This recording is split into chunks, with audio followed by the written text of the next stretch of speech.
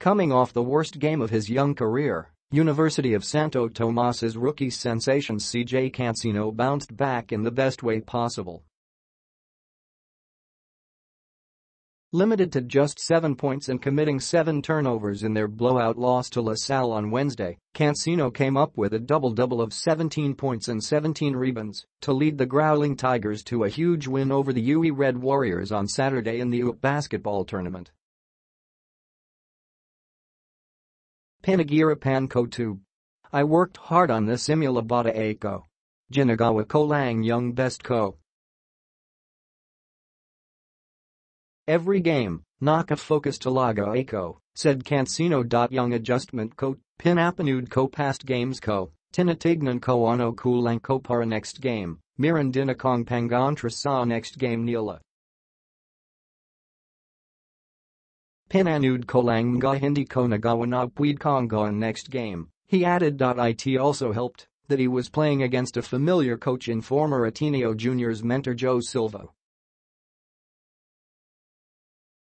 Si Coach Joe Silva, alam ko rin paano siya mag-coach, so tinignan ko rin anong ginawa niya sa akin ng Ateneo pa siya. Kasi siyempre, gagawin din niya sa akin yun, said Silva. Ateneo was naturally proud of his rookie, singing the former UAAP Juniors MVP praises after the game. AO said he challenged Cansino to play like former veteran guard Ray Nambatak, a guard known for going after rebounds.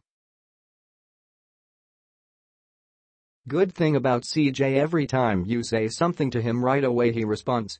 Lagi ko sinasabi sa kanya gayahin mo si Nambatak. Gayahin mo si Rafe. Small man yung di naman kalakahin di naman yung kalakasan yung katawin pero nakakailang rebounds si Rafe, said AO after the match. You have to admire the humility of that boy. He really wants to learn, and hindi siya nakukantado kung ano meron sa kanya, he added. Cansino says it's not that hard to flourish under AO's system. Binibigyan niya kami ng equal opportunity. Wala siyang main man na parang, ito, CJ Cansino, I kalang tutuchikan ko.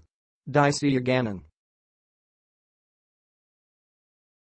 Lahat, equal opportunity, Cansino shared. Kung sinong maglaro ng mayos this game, siya talaga maglalaro. Siyempre, pinapatunayan ko sa lahat na belong din ako rito.